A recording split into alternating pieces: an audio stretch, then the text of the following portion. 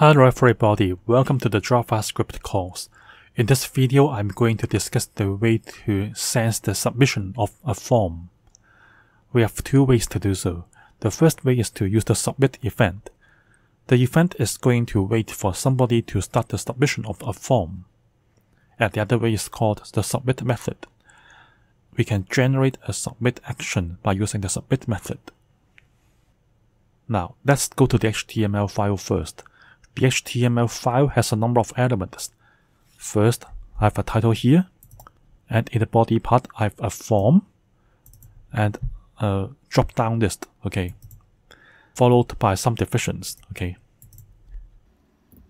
And I want to link the JavaScript file to the HTML file. The JavaScript file is called myscript.js, which is put in the JS folder, okay.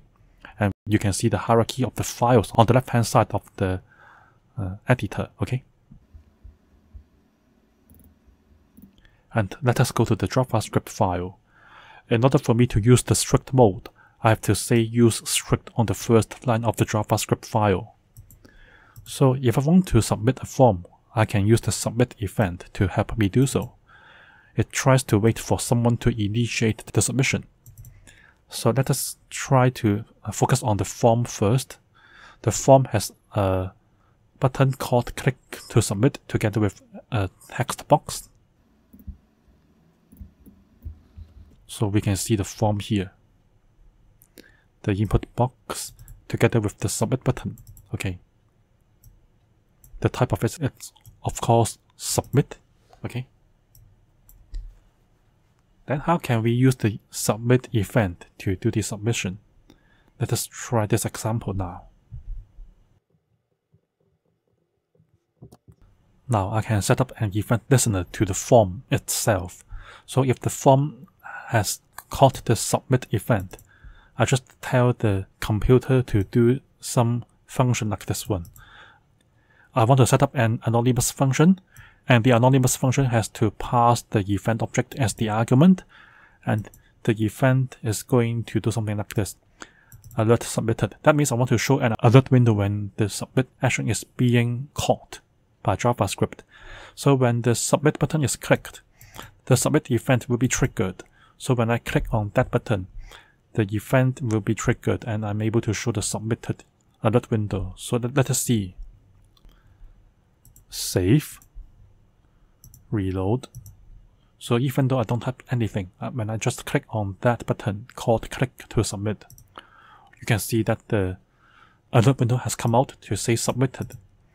That means when this button is already clicked, the submit event can be triggered and your action can just send this form to the other side of the world, okay?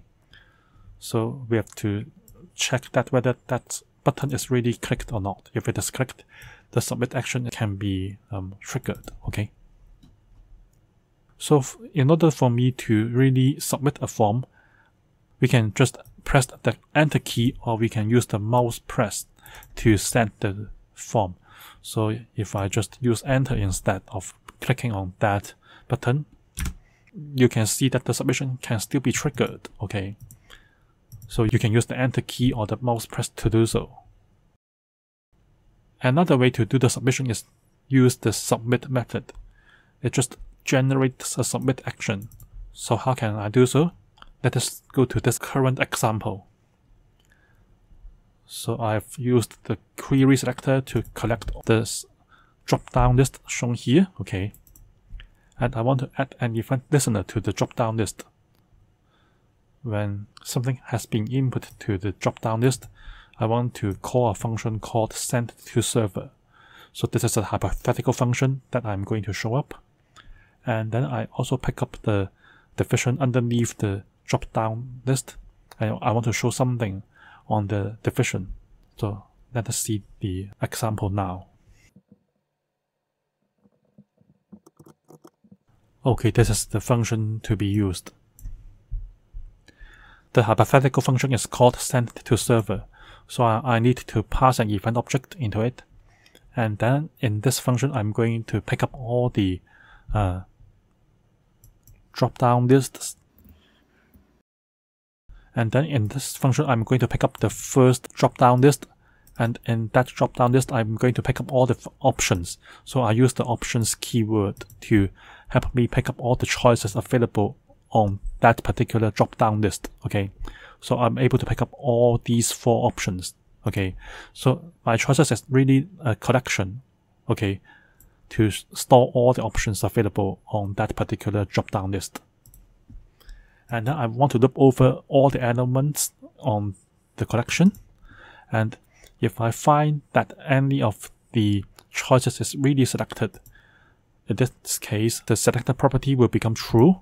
And then I show to indicate that particular option is selected.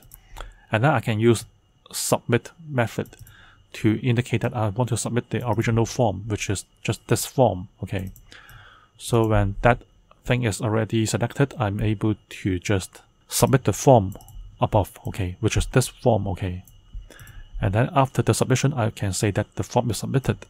Okay, so that means in my case, I don't need to use my division. Okay, so let us go to the